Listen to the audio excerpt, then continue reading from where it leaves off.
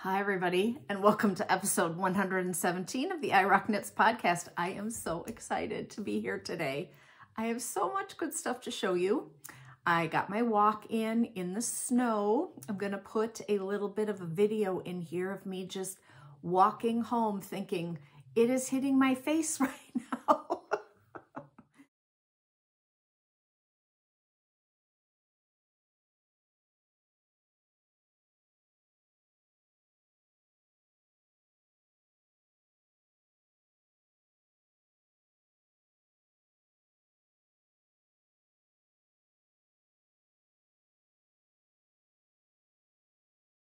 We got more snow this week. We took a trip. We came home.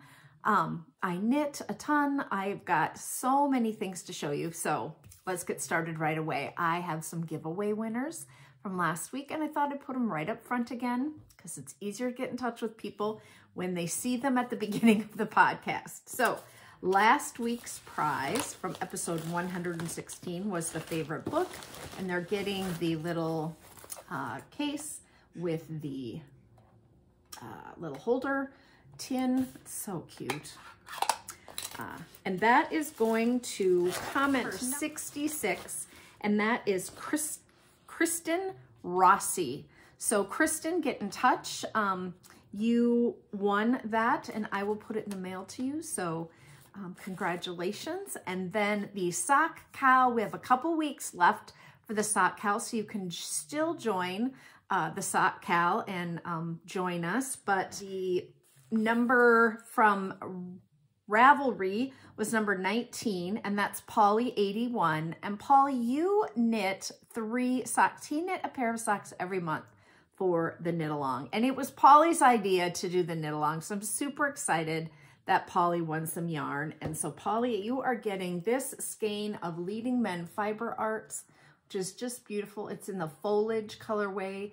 It is fingering weight, so you can make another pair of socks. But yeah, it's really pretty. And then you are also getting some end protectors, little protectors, point protectors to stick on the end of your needles. So I put that in the mail to Polly. And then the commenter on Instagram, or the person who posted on Instagram, was Leslie, and that's Brookside Yarns. And Leslie, you are getting these 2 skeins of Stolen Stitches Nua by Carol Feller. There are 2 beautiful skeins of yarn here, and it's a sport weight, so you can make a color work hat, or you can make fingerless mitts or mittens, or a color work cowl, or a color blocked situation. And then you are also getting this little fox tape measure. Isn't that cute? This little fox curled up in a bunch of yarn. It's really nice. It's padded. So congratulations to Leslie for posting on Instagram, and Polly as well. For commenting this week, if you want to comment on the podcast below, you will comment on whether or not you're a pet person and what kind of pet you have. So if we're getting a new puppy, as you all know, if you've been watching for the last 2 podcasts. So we will go and pick up the puppy in 2 weeks. We'll be home on this Sunday in 2 weeks with our new puppy Chevy.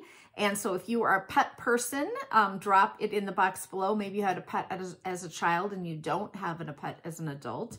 But this is the bright colored yarn that I'm giving away today. This is Sun Valley Fibers called Silly Me. It is a orange, lime green, and purple skein. And then you're getting this Knitwit keychain that you stick your little key in that I got when I was in Arizona.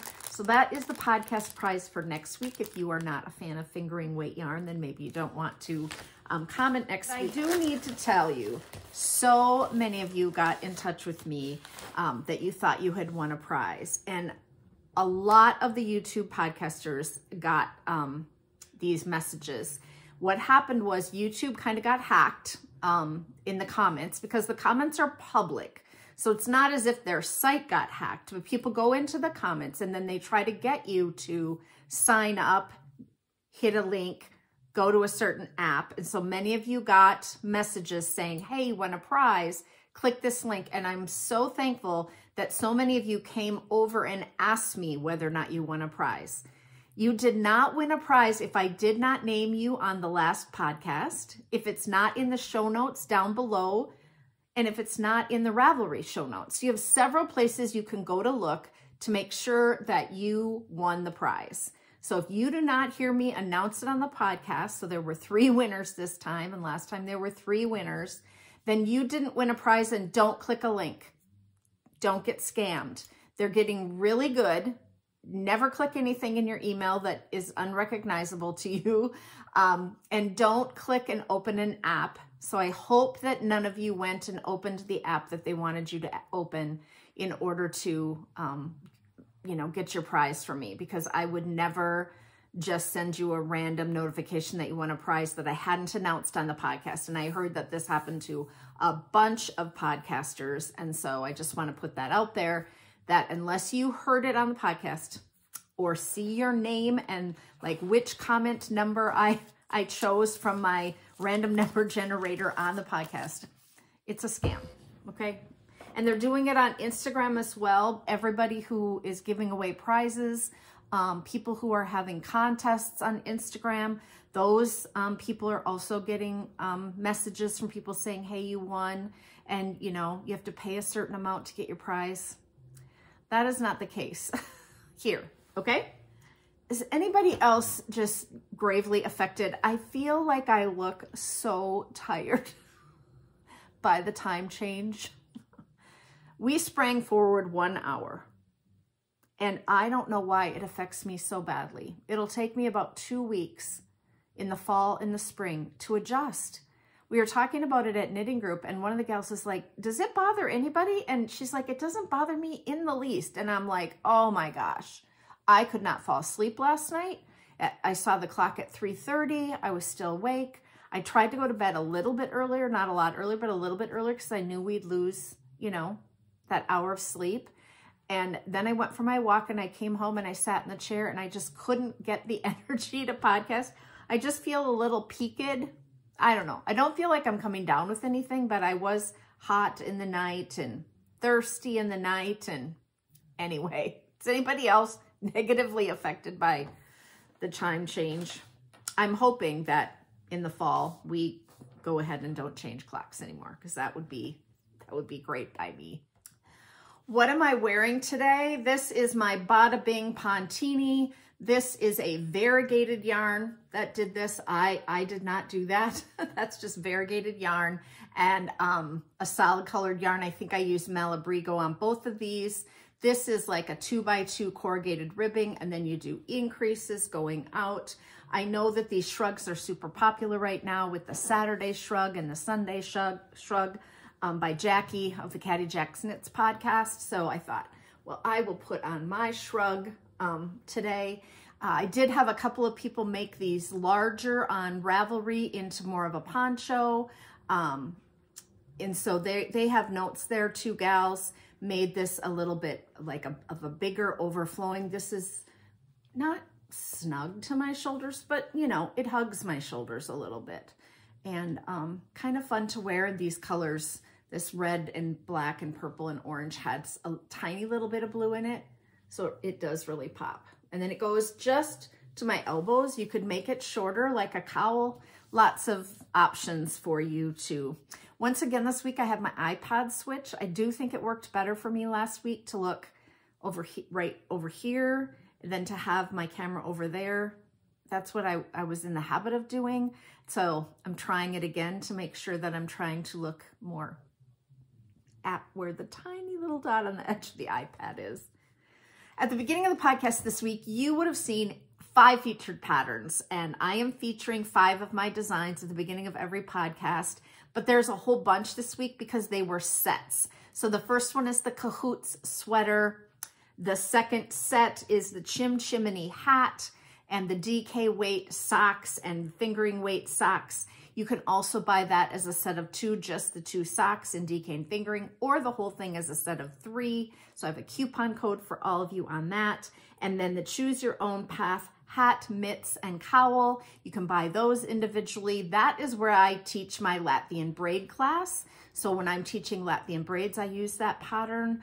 But you can knit that pattern without the Latvian braids, and it's got a little bit of corrugated ribbing, and it's got those really fun, that textured stitch pattern in it that's super easy to do. So I would highly recommend that, and you can buy that as a set. So if you go over from here on out every week, the 5 patterns that I've featured, and I just picked, you know, the 2 sets and the 1 pattern this week to try to get them all in, then you can use code FEATURE, F-E-A-T-U-R-E, and you can get each set for $6, and you can get the pattern for $6.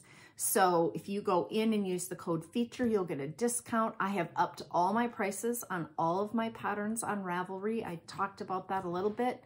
You know, I've been designing since 2015. I had my first pattern go out, so it's been 8 years, and I'd never changed my prices. I was still selling things for $5 and $6. And I just can't justify it. I put, you know, 40 to 60 hours of work go into a pattern, and then I hire photography and try to do a professional job. I pay a tech editor. I have test knitters who are wonderful, helping me to make sure that my patterns are accurate. I give pattern support. I do quite a bit of pattern support for free. And so I just really needed to up my prices. So my husband said, well, what do you price in that? And I said, well, I went to $7 and $8. And so some of my patterns, a few of my patterns were $7, but I just upped everything. So all my patterns are $7. All of my sweaters are $8, and all of my sets are $10. So you can really get a discount if you go in and buy the set.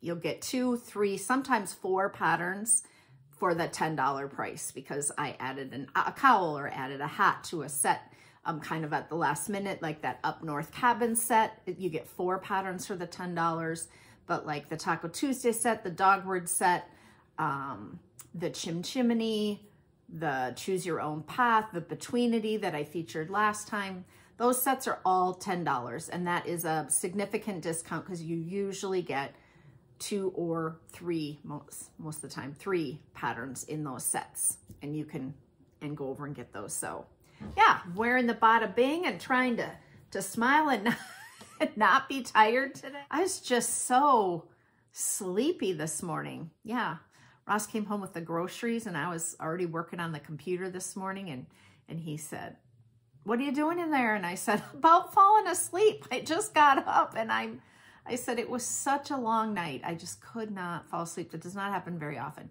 My shoulder really hurt, and my hip really hurt. And I'll tell a little bit more about that in Cori's stories. All right, let's do the sweater of the week this week. This is a new one. I've only wore it once. This is the Aibrean sweater by Isabell Kramer. I knit it in brown sheep yarn in the sport weight. It is a typical Isabell Kramer pattern. You know what her patterns look like. They're very well written, and they're usually fairly simple designs. So it's textured on the front and the back, and then the sleeves are solid. It has a raglan shaping. It was in sport rate, which is 20 stitches and 28 rows to 4 inches on a size 6 and 7 needle. Aibrean is a lovely sweater with an easy pattern that gives a pretty nubby texture. You won't need much time to get into the pattern, I swear. Anyway, the instructions are given word by word to lead you through the yoke increases in pattern. First, the yoke is worked back and forth to the final neck cast on, then in the round to sleeve separation. Sleeve stitches are placed on hold. So it's a typical construction. The sizes go from 34.5 to 50-inch bust. And like I said, I used my brown sheep sport weight yarn. And this yarn was barber pulled, red and orange. And I was shocked at how red the sweater turned out instead of, I mean, it kind of looks orange on the screen, but in real life, I think it reads more red. It just toned down the highly barber pulled part of this yarn. I don't know if I kept, I'll try to put a picture in of the skein in the skein, because it was very, not variegated, but just two yarns twisted together. But it turned out great. It really just mellowed everything out. It's a basic sweatshirt construction. This one came out in March of 2015, so it has been out there for a while. But I was just looking for something like a top-down raglan, super simple, use up the yarn, but have some texture. Have something that you can do during, so it wasn't just stockinette the whole time, because I am not a fan of knitting miles of stockinette. I know some people love that, and I get so incredibly bored by miles of stockinette. Okay, let's do the shawl of the week. On the other mannequin this week is an old pattern, but just a goodie. This is the Gills Rock Shawl by Paula Emmons-Fuesele, who passed away from cancer a couple of years ago in the winter months. But her patterns are still up. She did a collaboration with Quince & Company for this. And when I was looking through to see what patterns I haven't shared with you, you know, we've gone through 117 shawls and sweaters. You know, not every podcast had a shawl and a sweater, but because we've done socks and we've done felted projects and yeah. So, but I've gone through a ton, and this one came up that I had never talked about it. And it's just a little one skein shawl. It's got a beautiful little textured stitch. I'll take it down and show it to you. I just looked out the window and it's snowing again. It had stopped. It was hit me in the face when I was walking, and now it's snowing again. It's not sticking to the roads, but it is adding to our giant piles. Look at that lovely little stitch pattern in there. Isn't that nice? Gills Rock is a triangular shawl with long tails that can be wrapped or tied. It is worked from the top down in plain stockinette stitch that changes to a simple texture pattern with slightly wavy ribs. The reverse side of the shawlette is an attractive basket weave pattern, the wearing the shawl with a point in the front and wrapping the long ends around your neck.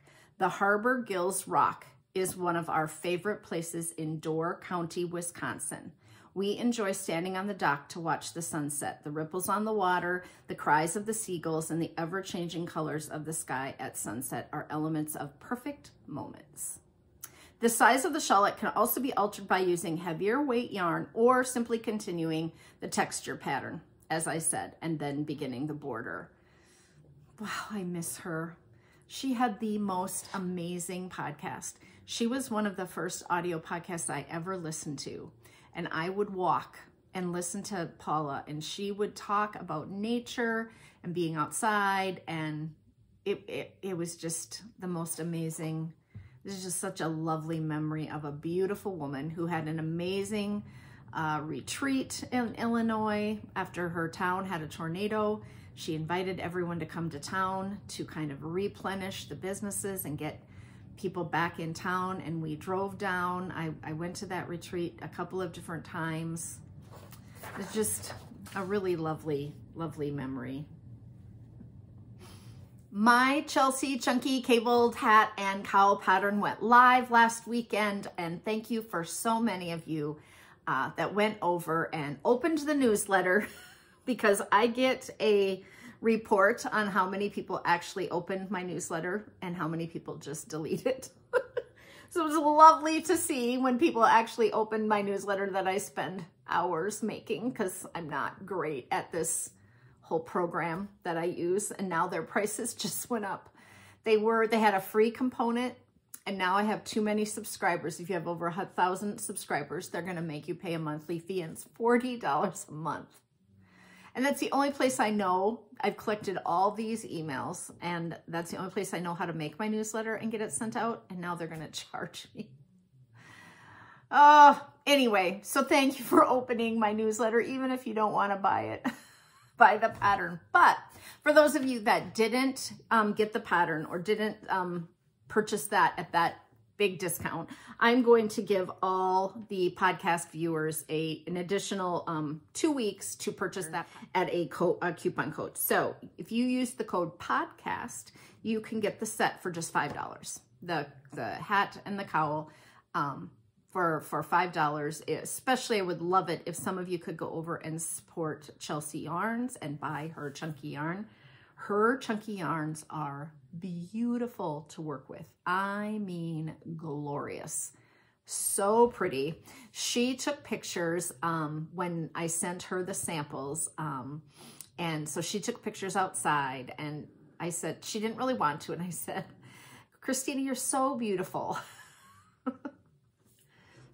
And I think I embarrassed her, but she went outside with Dad and they took pictures, and they turned out just lovely. So I put them up on the pattern page. So if you would like to still get the Chelsea cowl or hat or the set, the both of them, then go over and take a look at those. They did get up to the front page on Ravelry, which was lovely. Not quite all the way up to the top, but it's always nice when you can boost them to the front. And the way that you can help with doing that is to put the pattern in your queue on Ravelry, to favorite on Ravelry, or to click on it on Ravelry. Even if you have no plans to buy it or ever make it, clicking on a designer's new designs helps them move up to the front page, where lots more people can see design from someone that they may never have known. I feel like now I'm getting nasally, so maybe I'm getting a cold. That might be why I feel like my eyelids are swollen and I'm looking so peaked today. I'm trying to keep my energy up, but okay. So I did get the Chelsea Chunky Cabled Cowl and Hat. My new pattern that will be going out this week is the Knitwords Sachets, and those are the sachets. I made the little pillows that say knit pearl yarn on them, but then I had testers knit 11 different charts. So we have baby sleeping, asleep, baby asleep. We have tooth fairy. We have knit on. We have knit bestie. We have knit traverted. We have yarn hoarder. I have a ton. There are 11 charts that come in that pattern, and that will be going live, I'm hoping, on Tuesday. So when this podcast is live, you should have a newsletter either Tuesday or Wednesday with that new pattern out, as long as everything goes well around here. And then you can also have me make a chart for you. So if you have a new baby and you want to put their name on the chart, or you have a phrase, someone asked me to do quilt, sew, read, knit, sew, quilt, knit, sew, quilt, I think. And so I did that chart. That's in the pattern. But if you want me to chart something for you, it's a cost of $8, and I will make the chart and I will email it to you so that you do not have to draw it. However, at the back of the pattern, I put a blank piece of charting paper and an alphabet. So if you want to map out your own and center it your own, it's just that I have charting software that I've learned how to use, and I enjoy making charts, and they're not too difficult. They take me a little bit of time, but it's not too hard for me to do, especially to get stuff centered.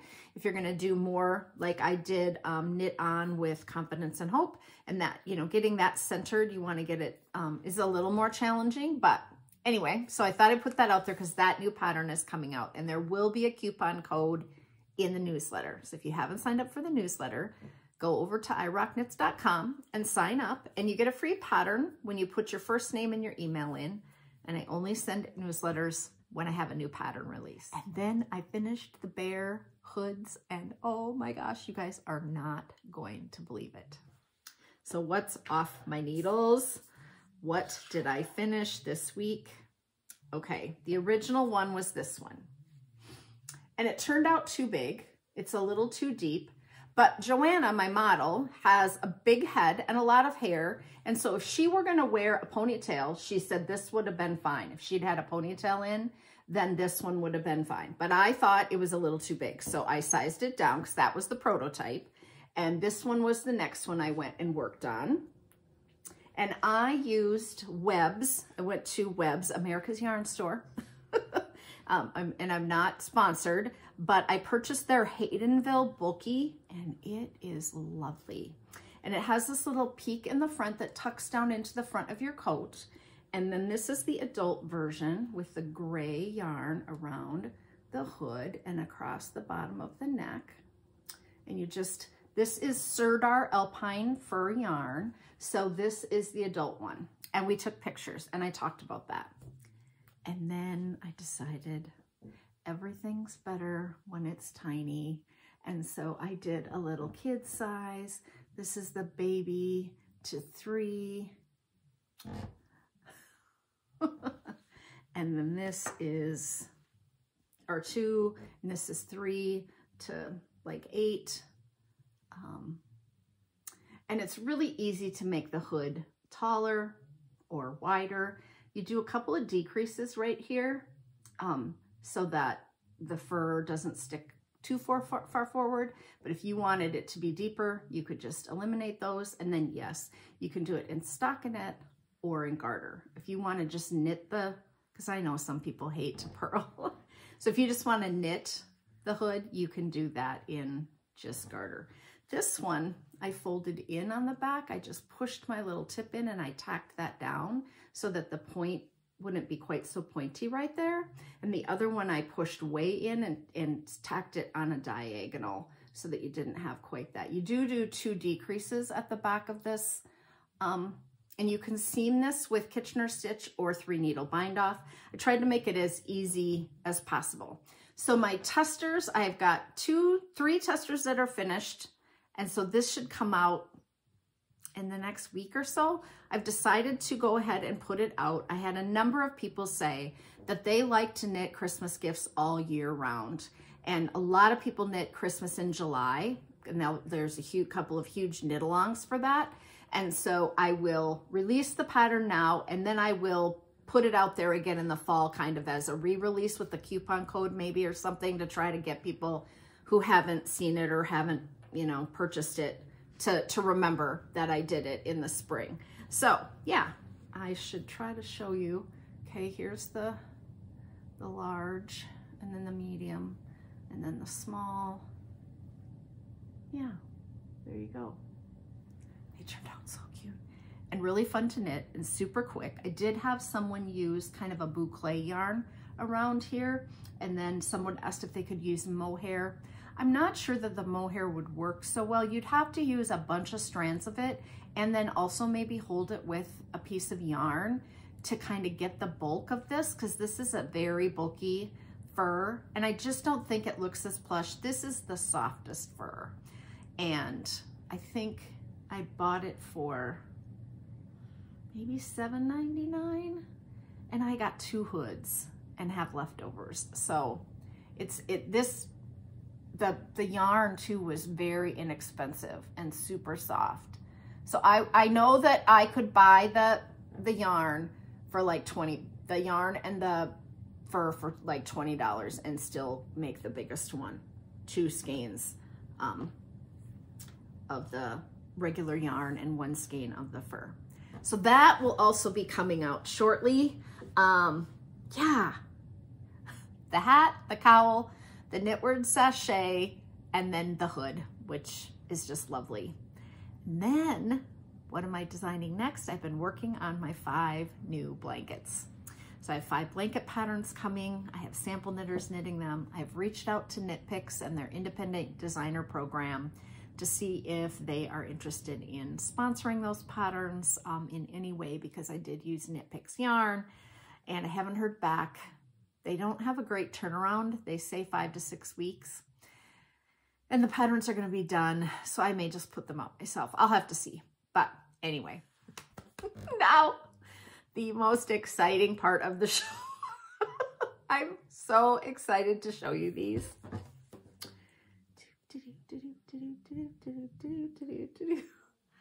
Oh, you guys, I finished Sven and Solveig. Oh, her scarf is pushed up. I made her braids last night. Oh my gosh, look at these cutie patooties.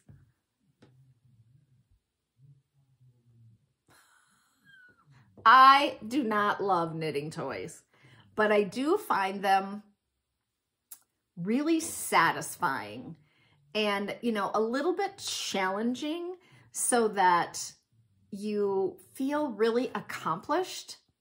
So let me tell you about these. I bought these kits from Barrett Wool. I'm not sure why I bought the kits. They were very expensive. And I have a ton of yarn left over, so I will talk about that. But you start with their heads, and their heads are very tall to keep their hats on. And Susan B. Anderson did a bunch of notes on the Barrett Wool website on her blog, and I printed her notes out, and she did the heads much shorter. But I did understand the concept of why you would make the heads so tall, and so I did them as written. Now, looking back, I would not do that again, but at the time, I decided. And then you're working your way down, and then you pick up stitches around the neck, and you change colors of yarn, and then you do yoke. They give you 2 or 3 different yokes. This ended up being kind of a longer yoke. It could have been, I could have picked a shorter one because the arms are down a little far, but you know, unless I point it out, who's going to care? Then you get down here, and then you flip up the collar, the hem, and you pick up there, and you knit her little skirt. And then you flip up this, and you pick up, and you knit their little legs. And then her leggings are striped, which now in hindsight, extra ends to weave in. They showed it as striped, and so I thought, well, I'll do it as striped, but it doesn't show up too much as stripes from a distance, and it was extra ends. Then you do the cuff of their sock, and then you do the boot, and you're just picking up again or changing colors of yarn. If I had to do it again, I wouldn't do the cuff of the sock in a different color because it was just, you know, 4 more ends to weave in. It just got to be a lot of color work, which I love knitting the color work. And I don't mind weaving in ends, but this could have just been a quicker project. So the hats have Fair Isle motifs in the pattern, and you get to choose which Fair Isle motifs you want to do. And I think there are 4, but the hats that I saw, some of them were very short, but the hats that Susan did were longer. And so I kind of copied her motifs. But if you'll remember, I didn't have green in my kit, and so then I had to contact them, and then they sent me a giant skein of green. And so I had to put this on hold and wait. And so I did make their 2 hats match. His is a tiny bit bigger because he's a little bigger guy. But if you put them side by side, the hats do line up. I just didn't decrease his down as quickly. And I would not do that again. I would use fewer colors and do fewer motifs that were just longer because, again, tons of yarn ends to weave in. Now, if you're not going to play with these hard, could you just tie them off and tuck them on the inside of the hat? Absolutely. But someday I might have grandchildren that come to the house that play with these. And so I was thinking, well, I better make sure that I weave in all those ends. So I did. Now for him, you do the same thing. You're working down. They tell you where to put the eyes. They tell you how to take that increases that you did right there and take your yarn and cinch up the nose. And then you get, I got a kit. So I got this fleece, extra roving little pieces of, well, it's like actually just sheep. And then I did his, and then you do these little mittens at the end of their hands. They are meant to be mittens, and they do put a little increase for a thumb. You do knit front back into the same stitch. But Susan said, leave off the thumb, so I did. And then I did his pants all the way down. I got really good. By the time you do 4 boots, you're really good at the boots. You understand what the boot concept is. So I picked these back up a week ago on Tuesday. My pattern came out I didn't have podcast week. I had knit a lot on these in January, and then I thought, I just want to bang them out. I can get them done in a couple days. And no, you cannot get them done in a couple days. I had to finish the hat, and then when I got toward the bottom, I had 2 boots on him and 2 mittens, his beard, her hair, and her scarf, her mittens, and her boots. So tiny little bits left, right? We left to drive to South Dakota, which is a 4-hour drive, and I knit all the way down. I knit while I was there, and I knit all the way back, and I finally got them done. So it was another 8 hours of knitting to finish up her mittens, her little scarf, which is super long. It took, you know, it's 6 stitches of garter, but then you have to put fringe on the bottom, and then you have to cut hundreds of lengths, not hundreds, I'm exaggerating, but hundreds and thousands of lengths of yellow yarn, and then you stitch it into the back of her head. And then every time I stitched a piece into the center, I crossed it over. So even if a kid pulled on a strand of this yarn, it wouldn't pull out because I crossed every one over itself. I'd string it through, and then I'd cross it over, then I'd string, and then sometimes I started stringing 2 strands through, and I just did that. I've stitched their hats on. I decided, you know what, I do not want their hats coming off and on all the time, so I just did a running stitch, and I could pull it out because there's just a little piece tucked up in there. So I can't show you how I did her hair, but I had tons of yarn all the way from about here all the way back down to about here, where I stranded and cut, stranded and cut, stranded and cut. And I cut really long pieces, and then I braided. And so I think I could have made her braids go to about here, but I cut those pieces, darn it. And so I said, I counted, and I had 11 braids, and I could get 11 on each side because I did them person. And then I just chopped off the bottom, but they could be much shorter. I think it's cute, but you know, I'm really happy I made them because I paid, you know, $90 for that darn kit. And then you just stitch on a little mouth on her, just very simply, just go in and out. And I did that about 4 times, and I still don't think she really has a cute smirk, but you know. So they're gonna sit back here with my other little stuffies, my little gnomes, and my little gnomes and elves, and my little llama alpaca guy. Anyway, so one is Sven and one is Solveig. So here's the scoop. I have this much yarn left over, so I could make 2 more dolls. Am I going to make 2 more dolls? No. The only yarn that I feel like was getting down there a little bit was the yellow.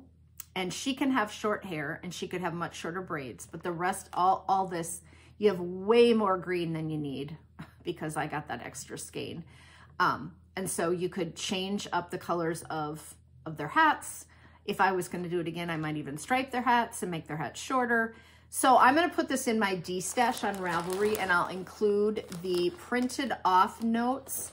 And then there is a few pieces of beard left, but not a ton of beard left in this little pouch that they send you.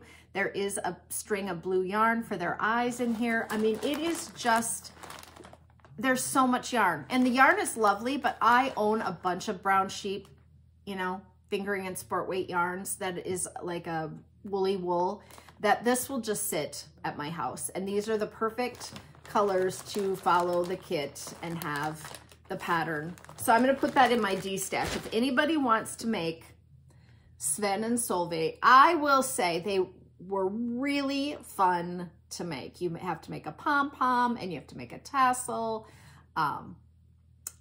Yeah, they turned out super cute. I think they're very fun. And you know who would have loved them? I was telling my mom and dad this weekend. Mom said, why would you have ever bought that kit? And I said, you know what? I think I bought them because May would have liked them. May was Finnish. She loved the Scandinavian people and their customs and all of that. And I think probably I might have even thought that I would knit them for her. And so I said that to Ross, and he said, you're right. May would have loved those. And so if she were still alive, I probably would knit another set. You do need stuffing, quite a bit of stuffing that did not come with the kit. You know, you stuff everything as you go, except the mittens. You don't really stuff the mittens. You just kind of close them up and they're more flat. I did move a little bit of that down, and I was adjusting and squeezing, and as her shoulders seemed a little wide, but then that made her, you know, you can adjust them now. I should quit talking about them.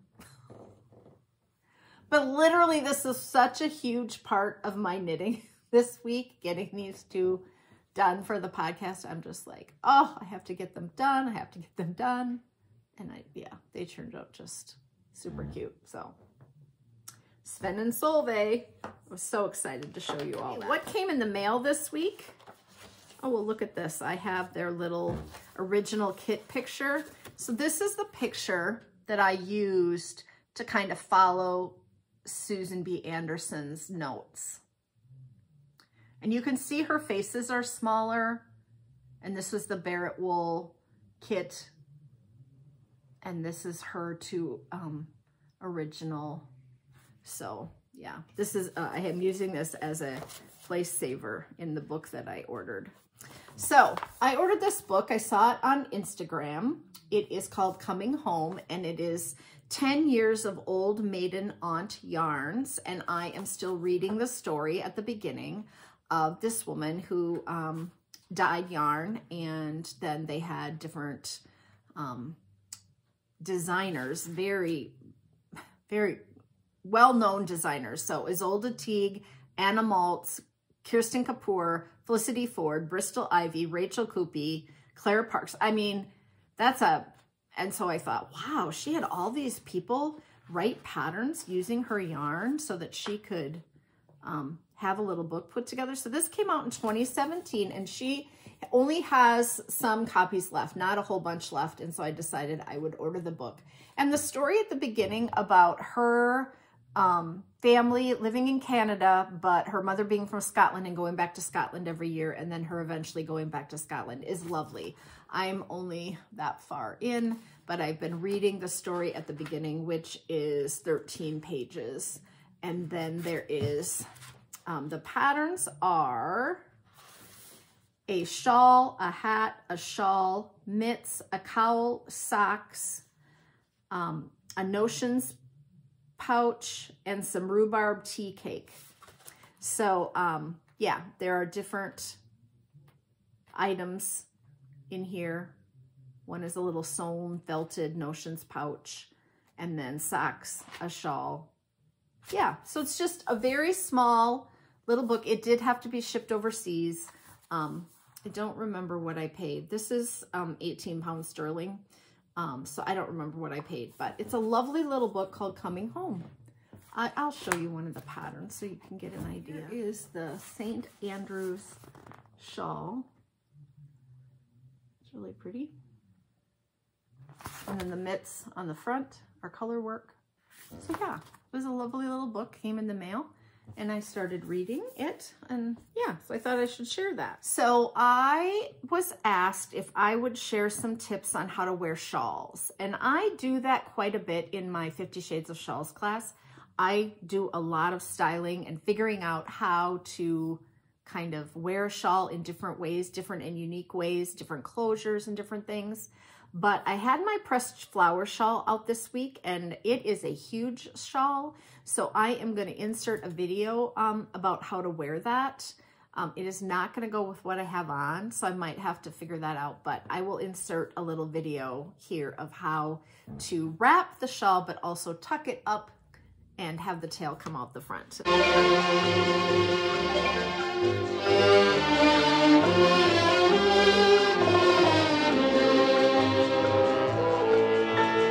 My shawl,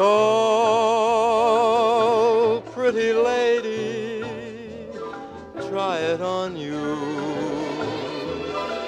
Buy my shawl, spun in magic, wishes come true.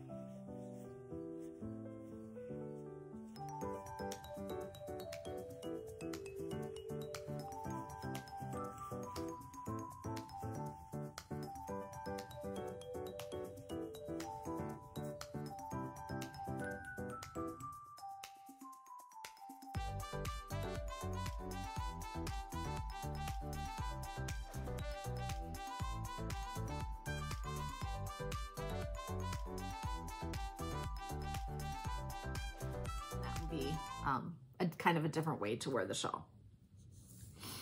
What have I been watching? Oh my gosh, you guys, because I was knitting all week, I watched a lot of late night TV.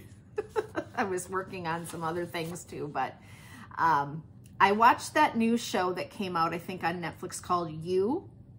It is weird, so weird.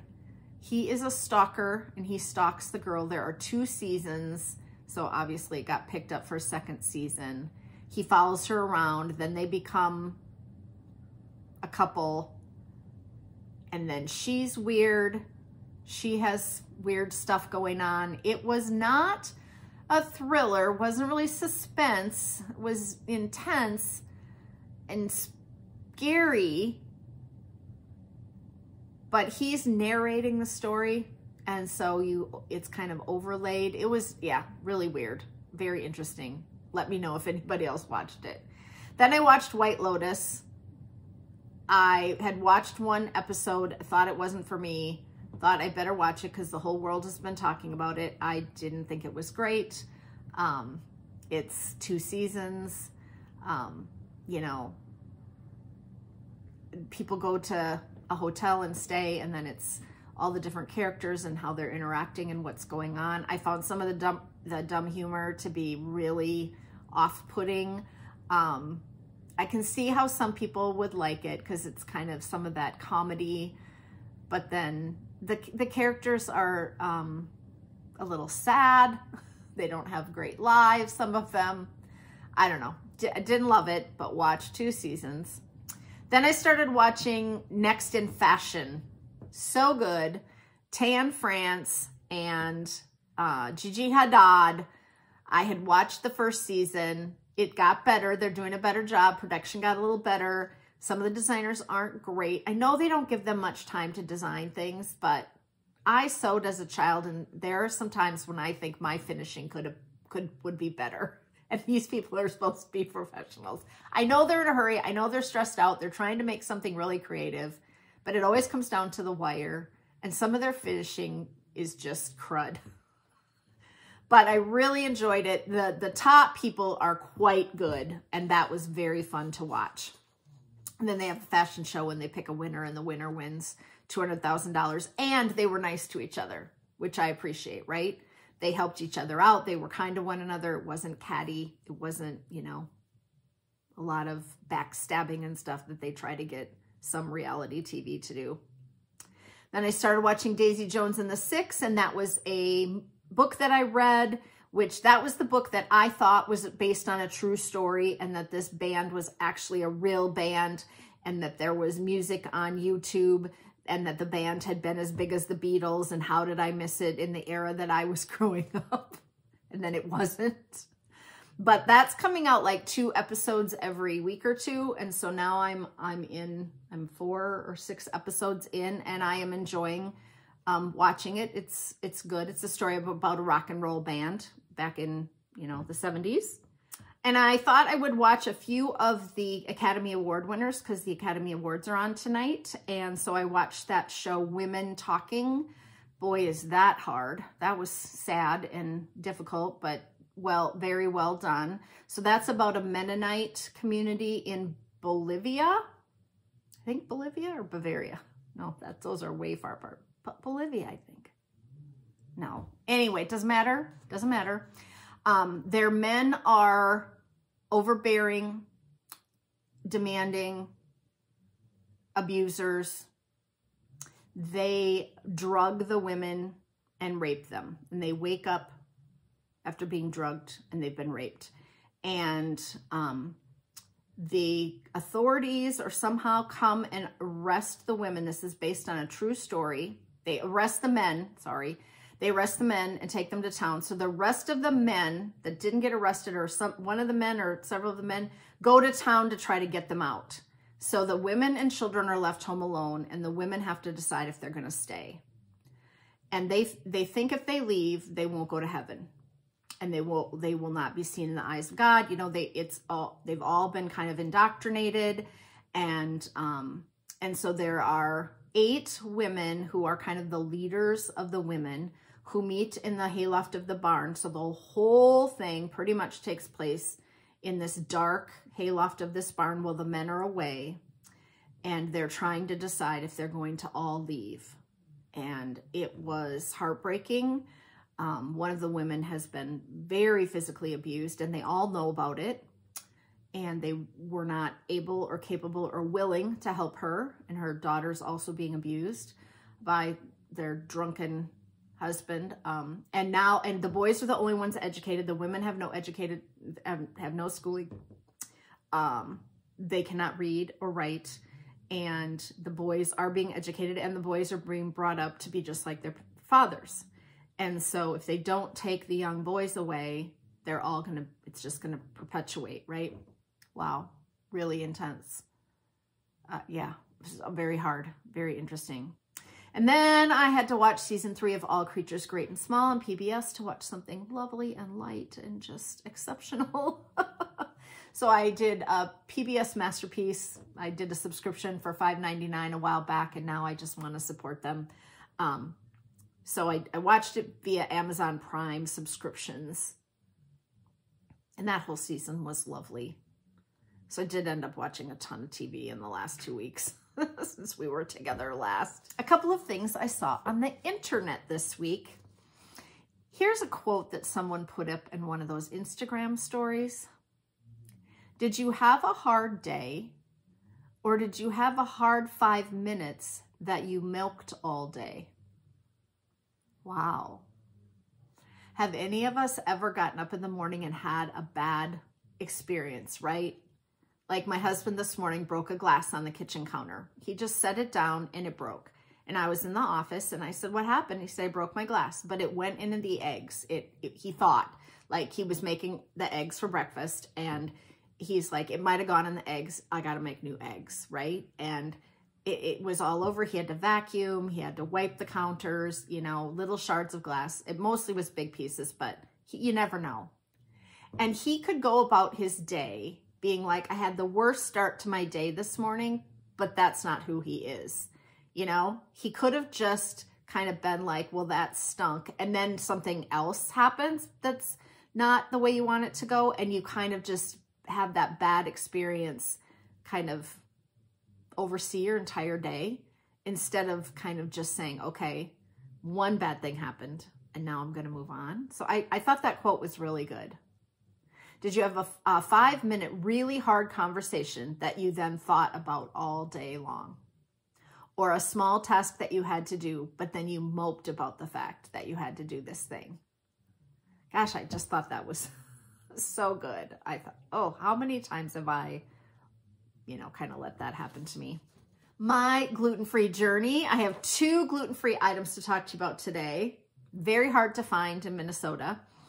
Udi's double chocolate muffins, 4-pack, delicious.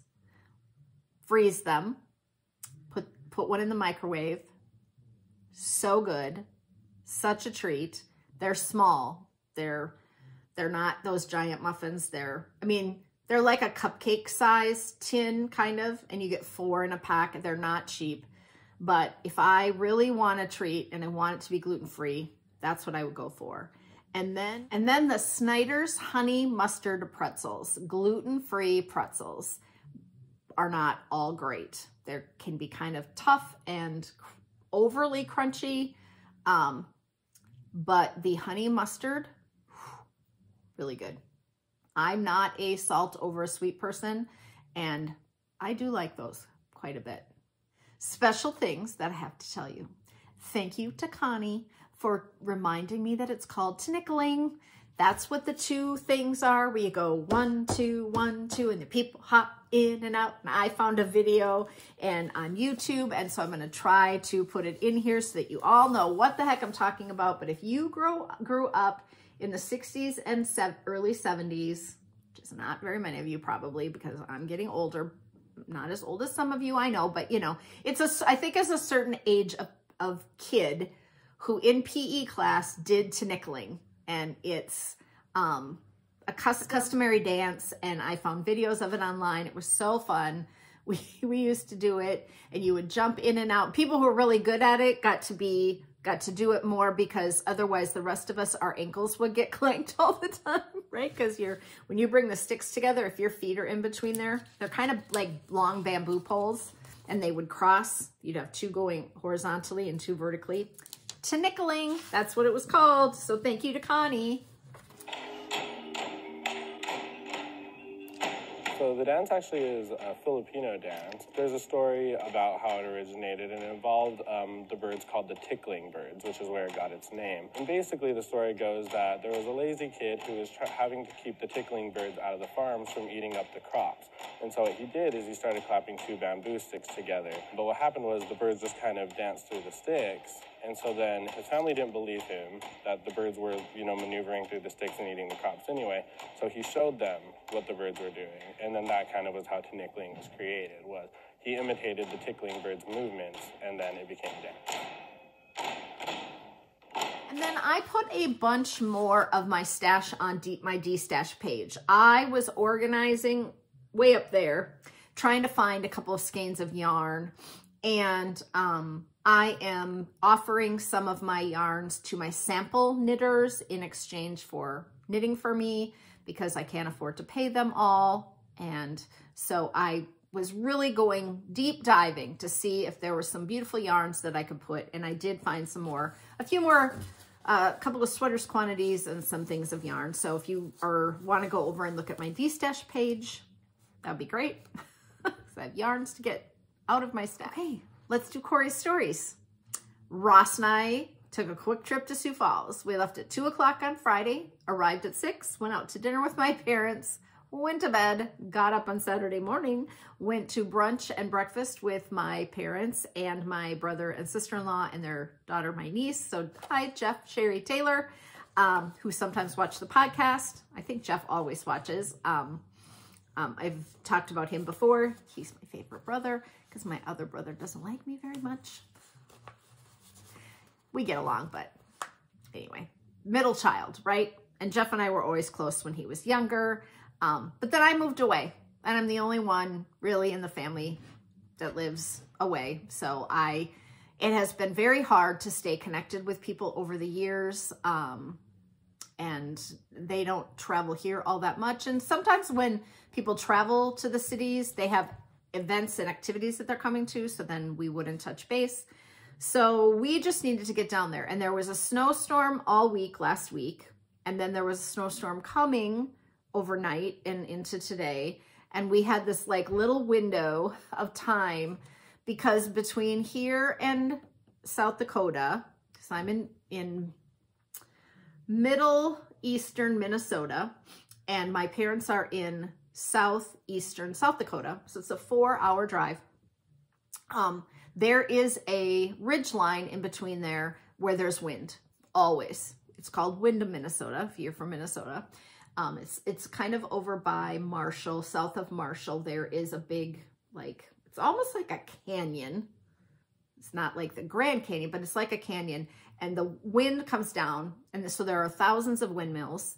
And so if you leave here and it's nice, and it's nice in Sioux Falls, you can still have a blizzard in Windham and whiteout conditions. And we saw so many cars in the ditch from the overnight snow on Friday night. And they were towing out, and there was a huge semi that had jackknifed into the ditch. We had pretty good roads until we got about an hour from home, and then it started kind of sleeting and snowing again. So it was fine. So we made this like whoosh trip down there back, and I texted my brother and my sisters-in-law and said, hey, can anybody meet us out for breakfast? And, before we head and come back. And then I picked up my samples from Prairie Road Yarn. So she opened in November. And if you are in the South Minnesota, Sioux Falls, northwestern Iowa, even Nebraska, it's a lovely yarn store. Jane Taylor opened the yarn store in November, and then I had dropped off before Christmas time, or right around Christmas time when I was home, a bunch of samples for her. So she had my Knitwords trunk show, and she had some of my samples of my patterns that she was displaying. And so I needed to pick those up from her. And so I went into the shop and I saw a ton of samples. So I took some video, I took some pictures. So I'm going to put that in for you all to see right here.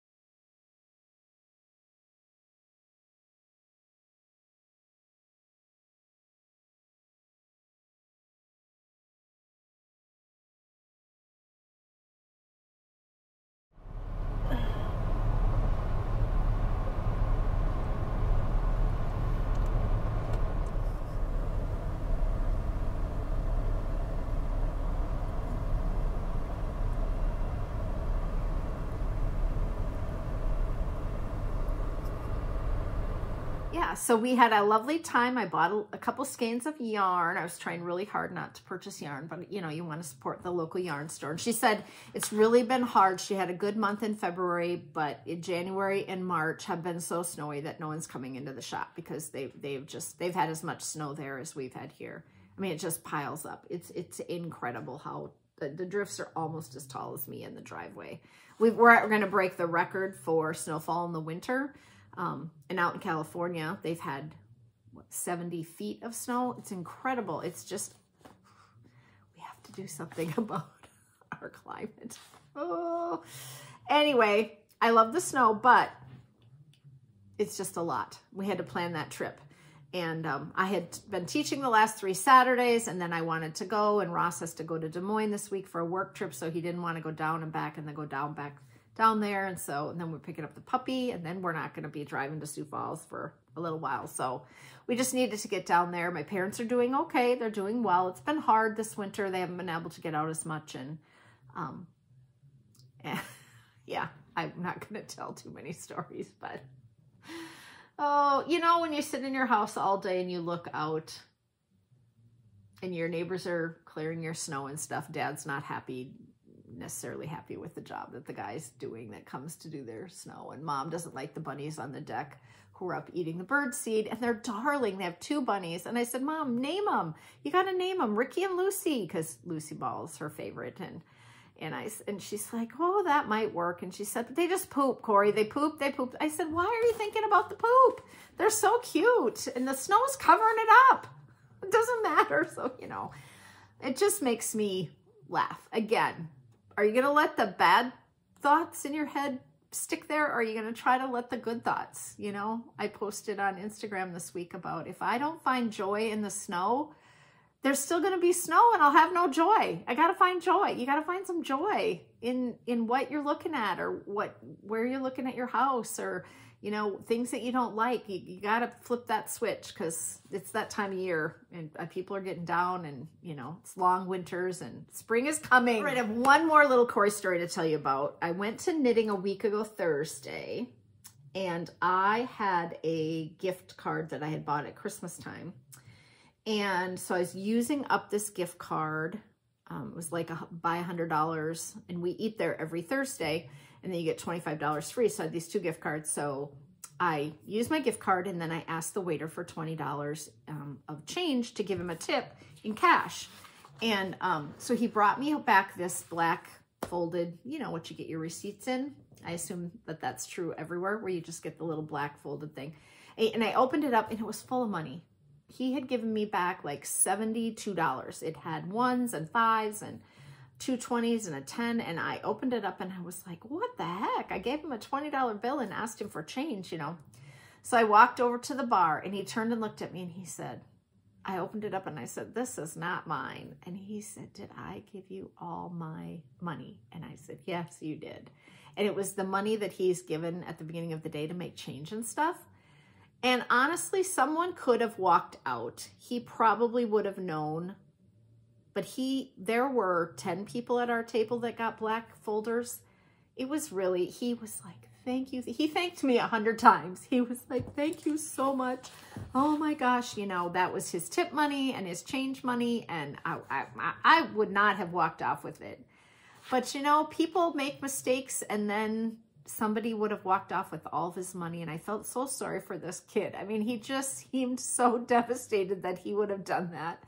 And it wasn't a big deal to me that I was going to give that back, because everyone at the table saw me open this thing of money right away. You know me, I was like, oh my gosh, you guys.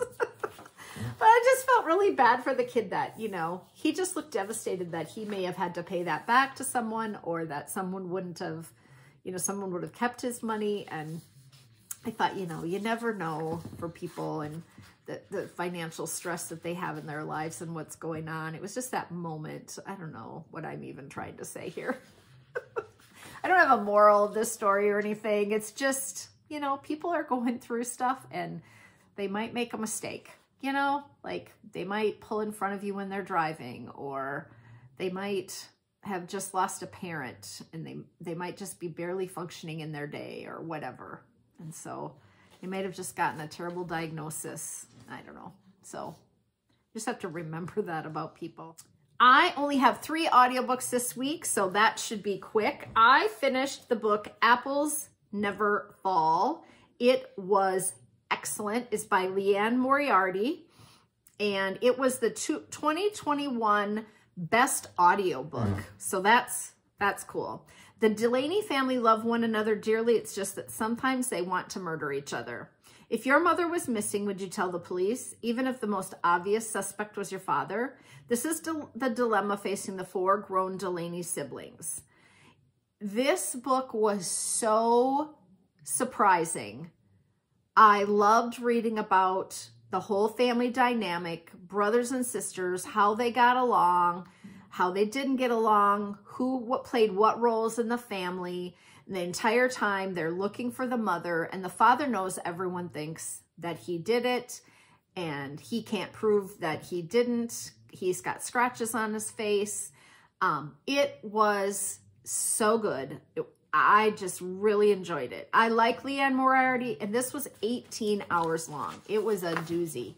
I did listen to it quite quickly, but it was really good. So highly recommend. Then I went over and finished Spinning in Her Grave by Molly McRae. And I think that was the second one or no, it's the third one in the Haunted Yarn Shop mystery.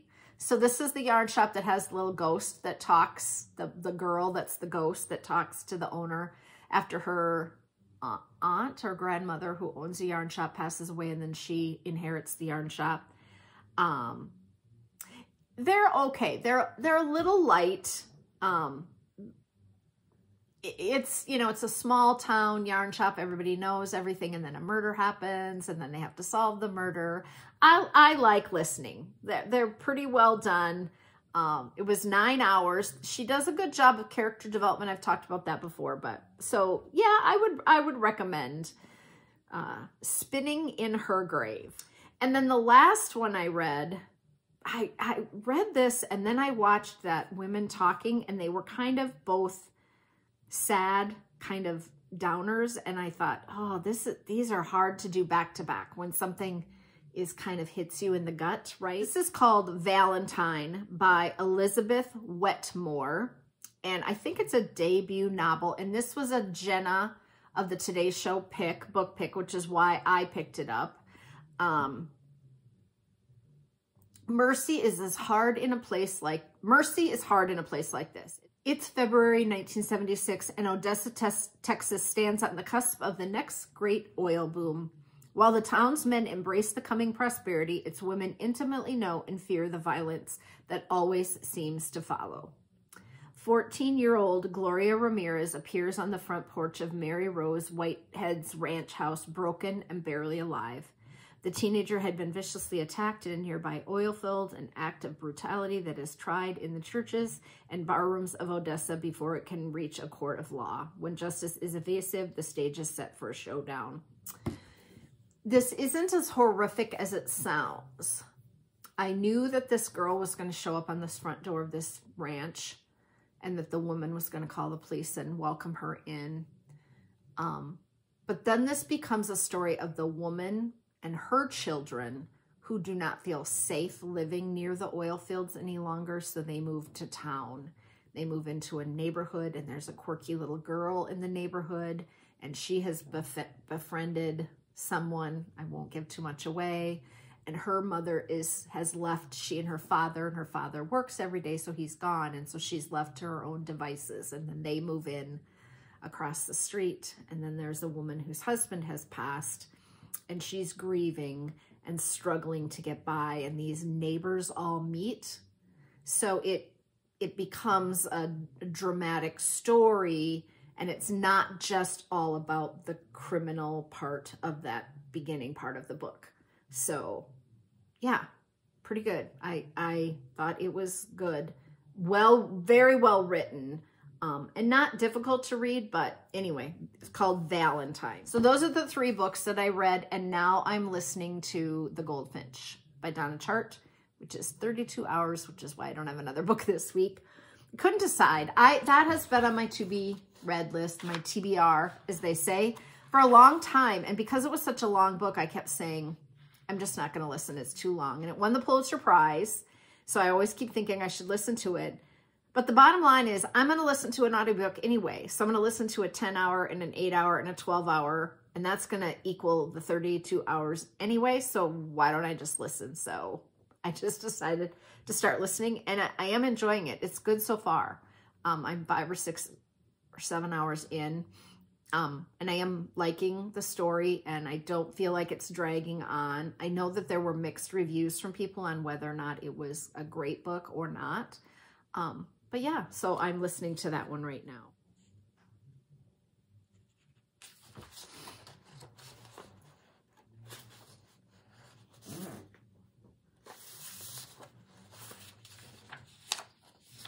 Okay, I have added a couple of teaching gigs to my schedule. So my Stephen B class on Latvian braids got moved to April 2nd because I'm going to pick up my puppy, and they didn't have any sign up.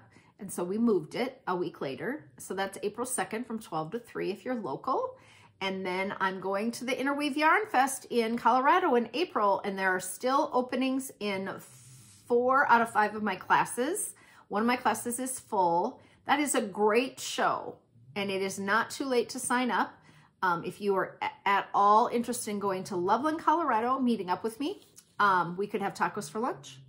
Shayna, I'm talking to you. I don't know if she watches, but I will see Shayna probably again. And then I added a class, my Fixing Mistakes class. It's called When Knitting Goes Wrong, but it's basically fixing mistakes. It's becoming one of my most popular classes. And I'm going to teach that at Darn It Anyway in Stillwater on April 21st. So if I've got people in the eastern part of the Twin Cities or the western part of Wisconsin, I'll be teaching my Fixing Mistakes class. And then I'm doing my Skeins to Skeins event at Stephen B. So I've got Stephen B, Interweave Yarn Fest, Darn It Anyway in Stillwater, Stephen B, and then the Knitters Guild in the fall, because then I will be stopping teaching for a little while I get my shoulder fixed, which I got to get that done because I couldn't fall asleep last night and get comfortable because that darn shoulder was killing me, because I knit for 4 hours in the car on Sven and Solveig to get them done. And then my shoulder was just not happy because in the car, you know, it wasn't a very comfortable position. That was kind of silly. One last thing. I saw this sandwich on Instagram, and so I'm going to share it. You take turkey deli meat sliced and you lay it on a cutting board, and you put on onion on top, tomato, lettuce, mayo, mustard, Swiss cheese, pepperoncinis. You just stack all this stuff up. And then you take a big knife and you chop it, and you make a chopped sandwich instead of a chopped salad, which was like brilliant to me. So you just chop it all up into smaller, almost like a dice. Everything's kind of diced. And then you kind of form it in a loaf on a piece of parchment paper or whatever, or on the cutting board. And then you take a hoagie roll and you lay it over the top, and you kind of scoop that all into it. And he rolled it up into a piece of parchment paper real tight and then sliced it in half and showed it. I'm going to try to show you the picture. I'll just put the picture in here. I'll put the picture in while I'm talking. So this is by Boyd Benson 3 on Instagram, who does a bunch of food. And he ate this sandwich at the Farmer in the Deli in Brooklyn, New York. And so he was making it at home. And there's a video of watching him make it. If you want to go over to Instagram and watch Boyd Benson 3 make this sandwich. But I'm going to make this for lunch one day this week for Ross and I. We're just going to chop up turkey and cheese, whatever you want, mayo, mustard, peppers. Ross won't eat the peppers, but, or the onion. Actually, probably Ross won't eat it.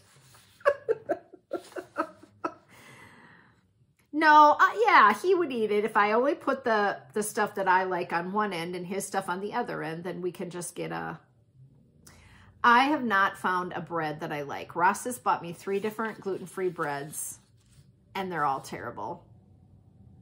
So I will probably eat mine on butter lettuce. Although I had pancakes yesterday with my brother, I just was like, oh, we went out for brunch, and I was like, I'll have eggs and bacon, but I'm having pancakes. And I didn't have any adverse effects from having, you know, pancakes once. I've been doing pretty well eating gluten-free mostly, but I may just have to have a piece of bread or a hoagie roll with this sandwich this week for lunch. I made that chicken salad with the ramen noodles and the toasted almonds, and you can put any types of seeds or nuts in it, and then you make your dressing. I've shared it on the podcast, so I'm sure it's in the recipes thread. On Ravelry, boy, the wind just started to blow out there. I can hear it. That's why I was looking out the window. But yeah, I made that salad, and Ross didn't want me to make it because you chop up cabbage. It's a lot of cabbage. You chopped cabbage and then chicken breast and the ramen noodles. You break them all up, and then you mix the dressing up.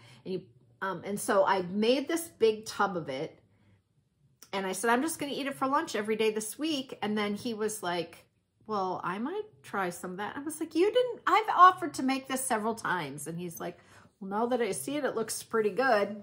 So we both ate that ramen chicken salad this week, which was lovely. It was really good. Yeah, very good. We had it several days, and we didn't put the dressing on until we went to eat it, and then we just shook it on there. Yeah, it was good. It's an oil and vinegar, a little bit of sugar. You could use honey. And then the packet, the seasoning packet from the ramen.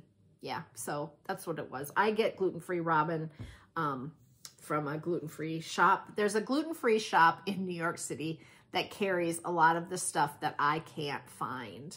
And they ship it out. And they've called me twice because they've been out of product. So it's hard to get the stuff that you want sometimes. But anyway, there are different options for everybody. Two more things. Look at the cute bag my daughter bought me.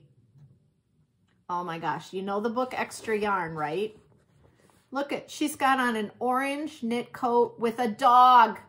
Kylie said, I saw it and you had to have it. This was from Barnes & Noble. I called around the Twin Cities to see if there were any more because I would give them away, because I think it was only $1.99 for the bag. It's really cute. It's just one of those. But there were none available online or at the local bookstores. So you could check your local Barnes & Noble to see if they had any. Oh my goodness, so cute. So I got that. And then I also purchased, my rolling backpack handle broke and it doesn't stay up. And I can still use it, but when we travel, it's gonna be a pain. So I got myself a new one, and instead of getting a backpack, I got a bucket. Now I don't know if I'm gonna like this, but see, it's got the rollers here, and then it's got the handle back here. It's got the telescoping handle back there, and then they had tons of patterns, tons of different patterns. So I got the one, of course, that had fruits and birds with oranges. They had some really cute patterns. It's quite deep. I don't know that will fit underneath a seat like my backpack one would, but I'll just put it in the overhead bin. And when we go to get the puppy, I think it'll be my overnight bag or my knitting bag for in the car. It was a little pricey, but not terrible. I want to say 50 something. So not, I don't know. I thought when it came, if it's too big, I'll send it back. But so far, I think it'll be okay. It's quite deep. It's like a big knitting bag, tote bag with wheels, which I was thinking when I go to Colorado and I go from my hotel room down to my classroom, I'm always carrying all my handouts and all my samples or my stuff. And so sometimes I've got a suitcase, my purse, and whatever. So I was thinking this might also be nice. With my bad shoulder, I'm looking at ways to help myself not lift things with my right hand. That's the bottom line. With the right hand. So I thought, okay, I'll share it with you all. So it was on Amazon. I'll put the link in the show notes. I think that's all I have. It hasn't been quite as long this week. I think my energy went up and down, so I apologize for that, because I think I might be coming down with a tiny bit of a cold here, because we went to Minnesota and went to South Dakota and came back. Come in for your hug. Hug all of you. I'm deciding maybe that I won't do all of my little comments at the end of every podcast. it takes a lot to edit it in. And then I put all the pictures in every time, and I've been doing it for a while. So until next time, keep it colorful. Bye, y'all.